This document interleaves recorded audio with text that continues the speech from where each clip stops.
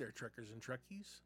So, when I was a kid, I actually remember my grandmother had the Fun with Dick and Jane books, at least a couple of them. And I remember, her especially reading them with me when I was like little, like 5, 6 years old, first learning to read kind of thing. And I remember then, many years later, I was probably around my 20s or early 20s, 2021 kind of thing, and was visiting my grandmother. And she happened to have found, and keep in mind that she had those books from when my dad was little. She had gotten, because I'm pretty sure she told me that her father, my great grandfather, bought them because he was an English teacher. That he bought the Fun with Dick and Jane books for my dad. And so when I was a kid, she read them to me.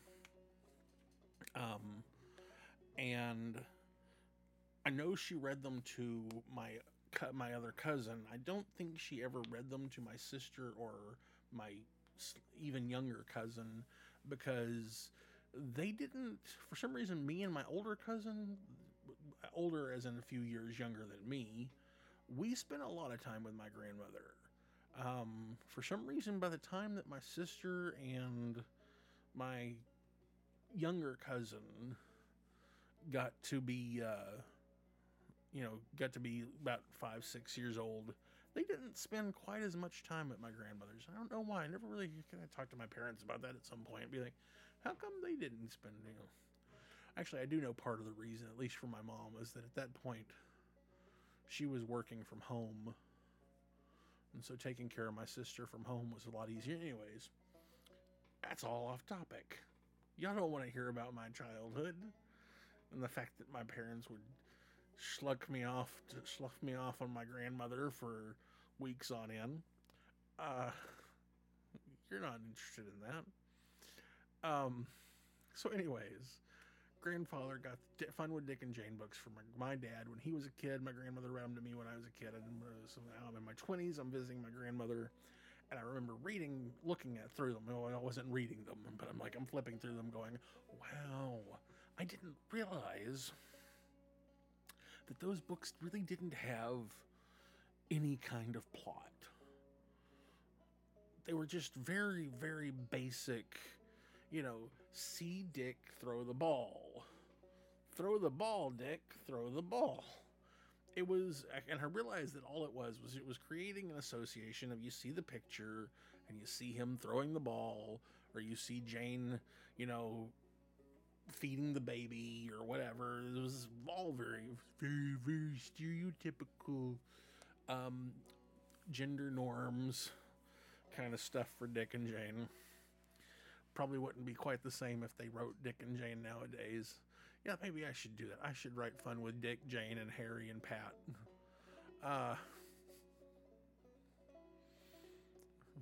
And them. So looking at it, I'm like, man, yeah, there is no story here. There's no plot. It's just creating word association. Learn what a ball is, learn what a baby is, learn what food is, learn what flowers are, kind of stuff. So, when I got Fun with Kirk and Spock, I was not necessarily expecting a plot. Granted, the picture on the cover makes you feel like there should be maybe a little plot, a thread of something, but I wasn't expecting it. But this word right here, I'm a Mel Brooks kind of parody kind of guy. I love Blazing Saddles. I love Spaceballs. Those are parodies. Airplane, Chef's Kiss, one of the best parodies ever done. Airplane 2, fantastic, hilarious scene with William Shatner in it, not doing a Captain Kirk. It's great. I love it. Anyways,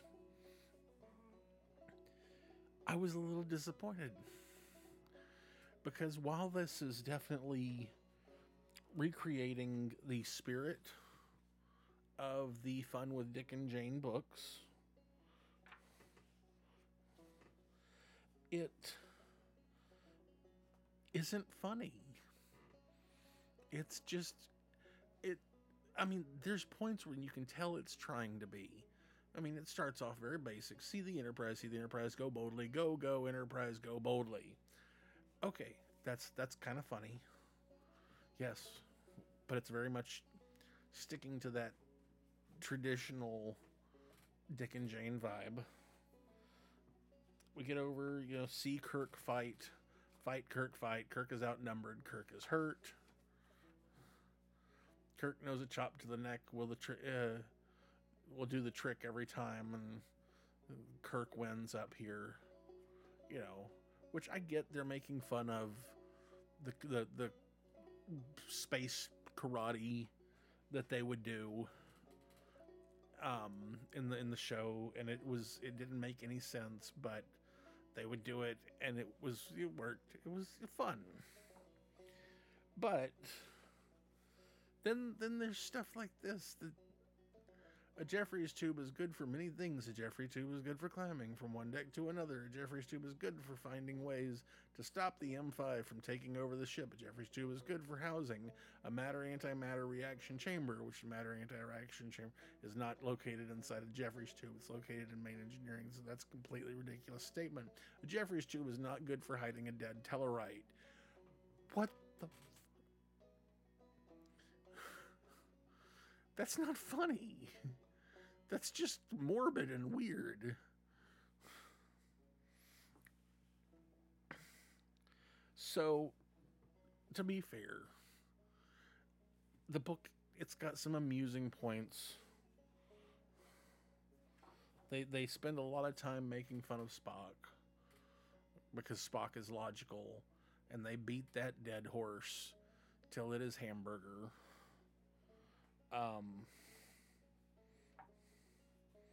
They do a fair job of making fun of some of the aliens, but it's just, I'm not saying I could have done better, but it just didn't feel very funny. And when I'm looking for a parody, I'm looking for some humor, and this one was kind of disappointing. The art style is terrific. That's one thing I will give the book.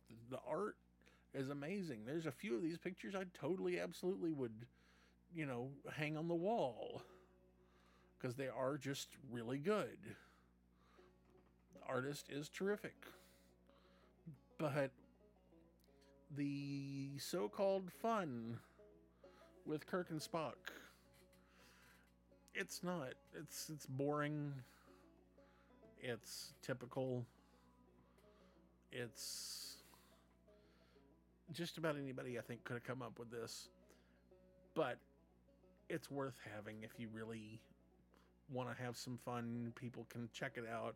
This is the kind of thing that I could see people leaving on their coffee table and somebody just being, opening up to a random page and being like, as long as they don't open up to the dead Tellarite thing, because that's kind of weird.